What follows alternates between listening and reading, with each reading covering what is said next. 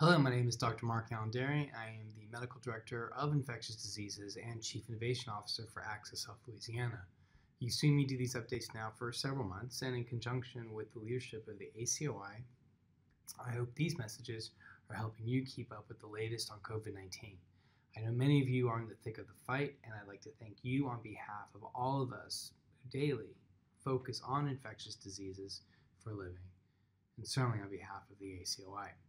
Now, I live in New Orleans, Louisiana, and I serve as co-chair for the ACOI Infectious Diseases Subspecialty Section, and we are facing this once-in-a-lifetime global battle.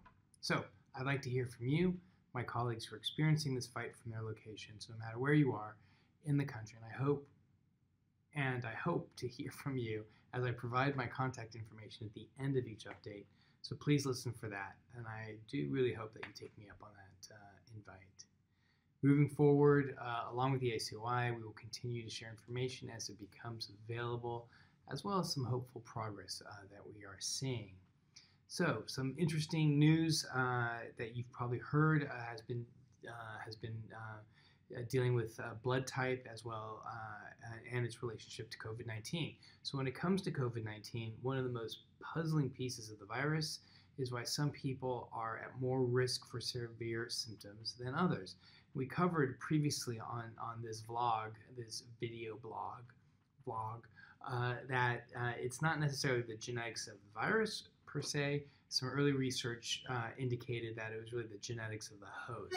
And this next piece of research, I think, really adds to that. So what happened was that a genetic analysis was published in the New England Journal and essentially concluded that there are some genetic factors within the host at play. So essentially the authors found that patients with blood type A are at increased risk for COVID-19 induced respiratory failure, more so than other blood types. And there was 2 chromosome loci that were associated with COVID-19 induced respiratory failure. One of these is also the ABO blood group locus. Now, blood group A was associated with a 45% increased risk for COVID-19 respiratory failure, while blood type O was associated with a 35% lower risk, again, relative to other blood groups. And it's not necessarily the blood group per se, but rather it's likely a matter of gene expression patterns that correlate with the blood type rather, again, than the blood type being a determinant. So all of this is just part of the puzzle of the virus as we hope to understand more about the biology of COVID-19.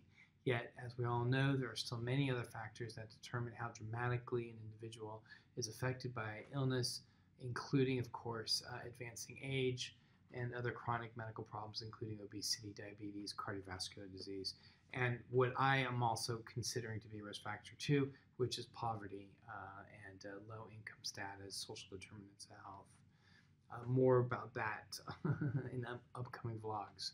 All right. So my favorite story, however, is the role of social media during the pandemic, and this is an interesting story.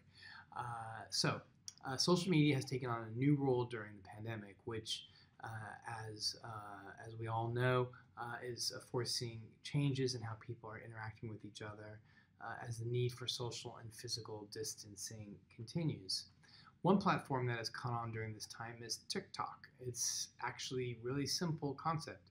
TikTok allows users to create and share 15-second videos on a topic of their choosing. And I mention this because one of the real threats to our immune system, as we know, is depression brought on by isolation. So TikTok isn't just an interesting form it isn't just interesting from a popular culture standpoint, but it's also helping people break through their loneliness, which is almost as dangerous as the virus itself. So what I love too is that older people are discovering it. Some accounts are actually joint ventures, actually between grandparents and their grandchildren, and it's really been a fun way for the elderly to connect with their grandkids and to overcome their isolation, which is cool since the older generation have been most affected by the result of the loneliness that has been brought on by COVID-19. And I've got to tell you about this one guy who's now my favorite TikTok star, and it's Granddad Joe. This guy is such an inspiration. He has 1.8 million followers on TikTok, and he's 87. He hangs out with his 15-year-old granddaughter, and they dance and they post comedy skits. Check him out. Also, there was also a family who created the first quarantine Olympic events on TikTok. So there's a lot of creativity. Yet people are also finding ways not only to be connected, but some have joined movements to do their part with helping with the pandemic as well. And this past weekend, TikTok fans who were worried about the spread of the pandemic through the potential super spreading events created a campaign to slow attendance and the potential spread of COVID-19 at the Tulsa campaign rally. Now, as an organization, TikTok is financially helping with the pandemic relief. They've committed up to $250 million to support communities that have been affected by the pandemic, such as Health Heroes Relief Fund and another $150 million in funds toward medical staffing, supplies, and hardship relief for healthcare workers. Their other funds are helping service workers, school meal programs, immunization programs, and more. The creativity of this platform is really being put to great use, and so lighten up your day a bit and check out TikTok. It is a really cool platform. So stay on the lookout for our regular updates, and to read more from the sources used in this report, you go to acoi.org/COVID-19. Together with the ACOI, we will help bring you the latest information to help you respond to your patients, stay on top of this crisis. Of course, as always, please feel free to reach out to me directly at madery@mac.com. Please stay safe. We can do this together.